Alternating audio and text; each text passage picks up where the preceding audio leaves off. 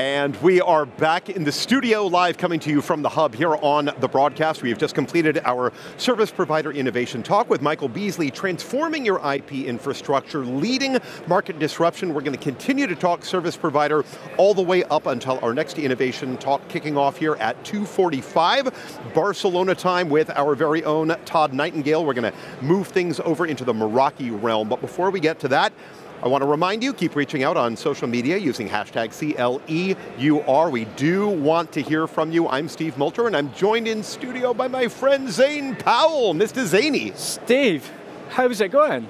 It's going great. It's been a really fun day. I've been seeing you off in the ether somewhere. Hello, hello. I'm sorry, Steve. How happy are you on a scale of 1 to 10 that I'm back here with you? I'm bursting with pride, bursting with joy. Does that work? Something like that? That works. I like that. All right. Good friends again. We'll go ahead and we'll burst together back in here. All right, so talk to me about some of the experiences that you've been having while you've been out. So either you've been here and I've been there, or vice versa. What's been exciting you here today? So guess what, Steve? This morning I built a bicycle.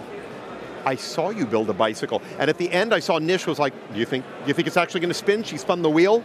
Yeah, so the thing is, it really upset me because no one believed that I could build the bike. But in the end, I built the bike, and the guy who was the expert, he said it was perfect. You are corporate social responsibility here at Cisco. I know it's a big passion piece for so many of us, and we talk about it frequently here in the studio. We like to get out there as much as possible and talk CSR, but the things happening in the park across the way are just fantastic. And I want to talk to you more about that, but right now it looks like our very own Nish Parker is out there somewhere on the World of Solutions show floor. How are you, Nish? Yeah, good. Just a reminder, guys, I do have an earpiece so I could hear everything you were saying. Oh, I'm so sorry. My apologies if we said anything. No hard feelings. I was very impressed by your bike building. So I'm here in, I think, what is the busiest booth I've seen so far here at Cisco Live Barcelona 2020. I'm in the service provider area, and I'm joined by Ben Colling. Hey, Ben, how are you? Yes, great. Thanks, Good. Nish. Good to have you here. So you're the manager of the specialists for service provider here in EMEA. That's correct. So tell us a bit about your role, what you do at Cisco, and why is this booth so busy? Well, we're all interested in how we can build an end-to-end infrastructure that delivers 3 key benefits for our service provider customers. So growing revenue, of course, top of mind. We'll be building more agile, strict SLAs from which our service provider customers can monetize, improve existing services, but also break into new markets, reducing costs in terms of controlling CapEx, actually aligning it to those revenues, and also really focusing on how to ultra simplify, automate operations to target a reduction in that all-important OpEx. And then we're looking at mitigating risk, providing a very secure platform from which to deliver those services. So we built out this world to try and convey all of those key factors. I'll start off with a key kind of commonality across all of them, and that is segment routing. We've now been able to deliver segment routing all the way across the portfolio, right deep into where the actual customer will connect into the network. So perhaps at a cell site, perhaps at a business access point. We're able now, with advancements in iOS XR, release 7, we've reduced the memory footprint. We're able to squeeze it into much more power-effective, power-efficient, cost-optimized, compact systems, just like this NCS 540 here, from where we can start to deliver and deploy those strict SLAs. At the same time, and dovetailed with that, we've really streamlined our telco cloud offering. So we're able to deploy it much more effectively into deeper areas of the network. For example, this new UCS platform, it can fit into a standard 600mm rack. So we can deploy applications, for example, latency-sensitive applications, deep into our customer networks and close to those subscribers. After all, 5.5 microseconds per kilometer adds up when you're talking about, for example, a cloud gaming application. The closer that application is to the end customer, the more reactive, the more real-time that experience is for the end customer. So we're basically portraying those SLAs in these paths here. For example, if we're talking about that cloud gaming application, we'll deploy it in an edge data center probably, at which point we'll gain all of the ACI programmability benefits we've used to have in the larger data centers in a core data center environment, but we bring in those benefits out in terms of edge fabrics, in terms even of remote leaves, so we can program a single switch and we can also basically gain all of those programmability benefits wherever that data center lies. Crucially, from a routing perspective, there can be a lot of paths to that particular application. We want to make sure we're always on the lowest latency path. We can monitor that latency. If there's a change in it, due to a change in congestion, for example, we can make sure we reroute that traffic in an automated fashion without having an operations person manually configure that change. So that goes to obviously the grow revenue capabilities. We're delivering much deeper SLAs, much more agile, and crucially, segment routing is stateless. So we can have many of these SLAs right across these networks, and that ties into saving costs because we can have all multi-access, we can have wireline, wireless, we can have business services, all converged on this network with multiple SLAs with this stateless solution. The next way we can drive down cost is by simplification and automation. We can probably save 70+% of the time of your operations folks in terms of deploying these networks in an automated fashion. And we're able to basically converge layers. So not just network access, but layers. We're taking basically a full line card in a transponder shelf. We're delivering it today in a pluggable this big. And then by the end of the year, we'll be delivering a full equivalent line card into a pluggable this big. And then all we do is slot it into a router, and you've converged a whole transponder shelf into your routed platform, and you probably save in excess of 40% in terms of CapEx. It's actually one of the reasons we've announced our intent to acquire Acacia, because they're leaders in building these silicon photonics that's really going to be a game changer and help that SP to reduce those costs. Thinking about cost as well, you may have seen our Cisco 8000 router. You may be looking at it thinking, wow, 36 by 400 gig line cards, that's far too big, especially when I need line card redundancy. Don't worry. We've got very flexible consumption models, so you can buy those in bite-sized chunks, and only when you're actually using those ports and making money out of them will you pay for them. But you actually make sure you're investing now in cutting-edge technology that's got extremely efficient power consumption, and you're able to build for the future now, but pay for what you need today.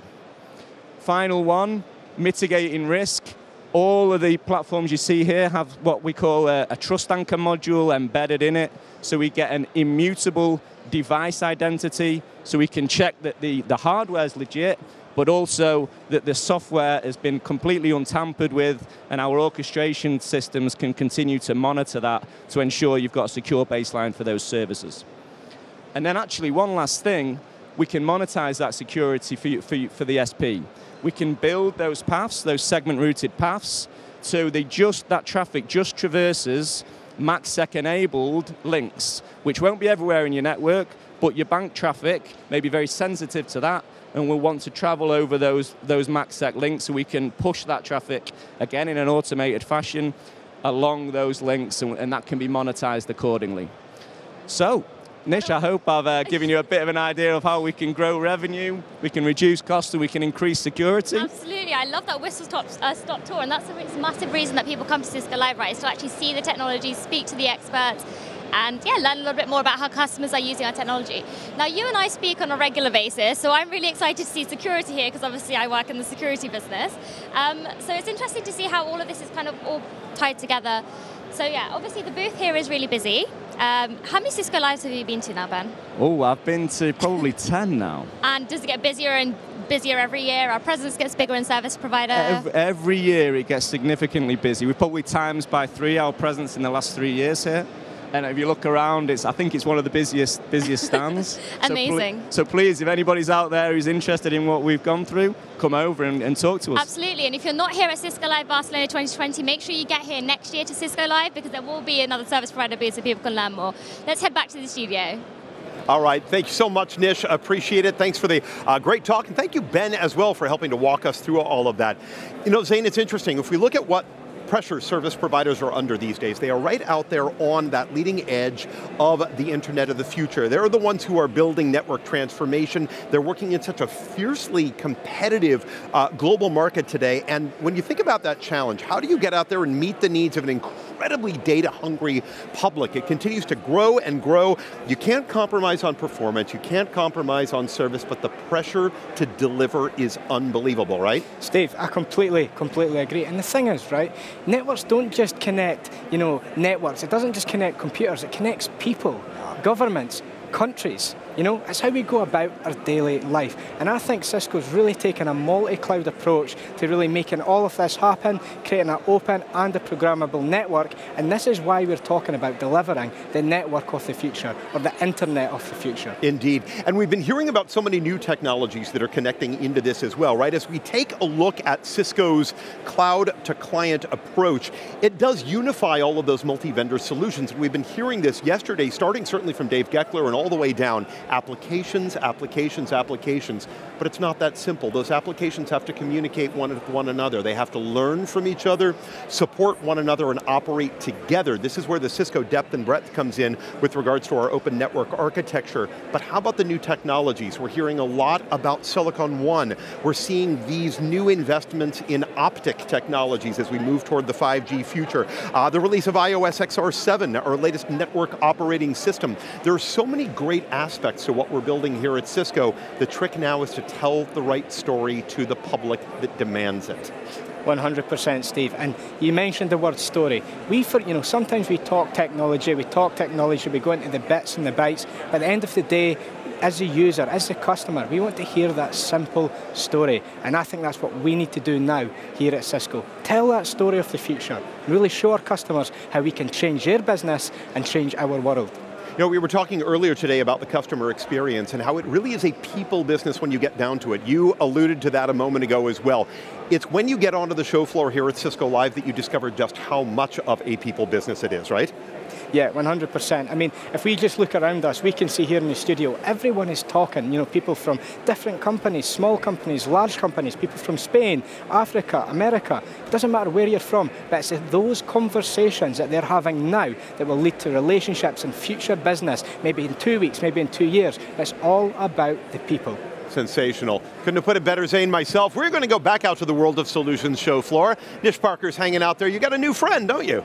I do have a new friend, Steve, thank you. So I'm here in the launch zone, and I'm joined by Greg Smith, who's our Global Campaign Manager at Cisco. How are you, Greg? I'm fantastic. Really excited to be here. We've got so much going on. We had, I think, the biggest launch in 15 years for Cisco Service Provider last month in San Francisco, and I'd love to show you what we had to, what we did back then. Yeah, I would love that. Obviously, in the keynote as well, we had so much, and I guess this area is a great place to showcase that. So what do you want to show me? Over to you. Okay, so I think the first thing to understand is why Cisco felt the need to build the internet for the future. So if you want to go back 15 years, back before we had smartphones, we had apps, there was no Netflix, there was no YouTube, Cisco introduced the CRS-1. And the CRS was the industry's first purpose-built carrier class router for massively scalable systems, and it really set the underpinning for the internet as we know it today. But we realized that what we've got now isn't going to continue to work moving forward. We've got to continue to drive down the cost of bandwidth. We've got to continue to drive more simplified architectures, and we've really got to make the network more secure and easier to operate for our carrier customers and the web providers as well. So what we did for our big announcement, there's actually 4 big trends, so I want to talk about the innovations really quick. The big areas were around silicon, optics, software, and systems. Let's take a quick look at the silicon. So what I'm showing here is Silicon One. This is our new ASIC architecture. This is the highest performing routing ASIC in the industry. Twice the performance, the switching power, the power efficiency of a switching chip, absolutely unprecedented. It's now powering our new Cisco 8000 series, which I'll talk about in a moment. We took on the hardest challenge first, which was the needs for the carriers and the web operators. So that's silicon. The second thing was around optics. So as the network gets faster, optics becomes a greater and greater cost driver for the cost of the network. And so what we've done here, and partially this is through some of our acquisitions in the optical space, is how do we drive down the cost of optics and how do we make them more reliable? And so what we're actually seeing here is is a wafer from our Luxtera team. We're actually showing we've got this is 100 gigabit. There's a large chip, which is the signal processor, a small chip, the laser, and then there's a photo detector all underneath that.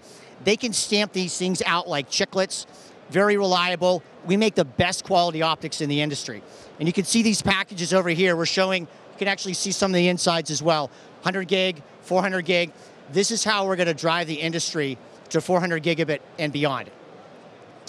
But there's more. So silicon optics software, we also introduced the iOS XR7 operating system, which is the next version of our carrier class operating system, cloud enhanced, built for simplicity, use of modern tools, and trustworthiness. And then lastly, and the thing that is by far getting the most attention in the launch zone this week is the new Cisco Cisco 8000 series. I'm misspoken. The Cisco 8000 series router, powered by the optics I talked about, powered by the Silicon One chip, and powered by our XR7 operating system.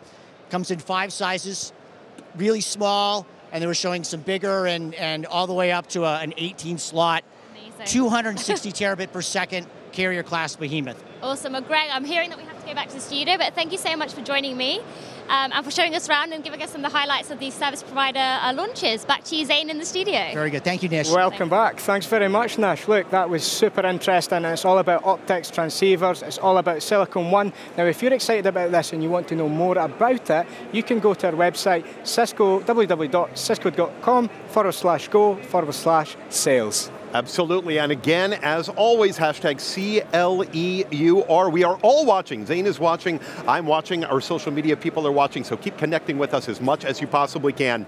We are just about 15 seconds away right now from our next Innovation Talk with Todd Nightingale, our Senior VP GM of Meraki. We're going to talk about simplification, a big theme throughout the entire event today, smarter solutions for the digital workplace. We're excited to hear the talk, and we'll be watching it right along with you. Enjoy.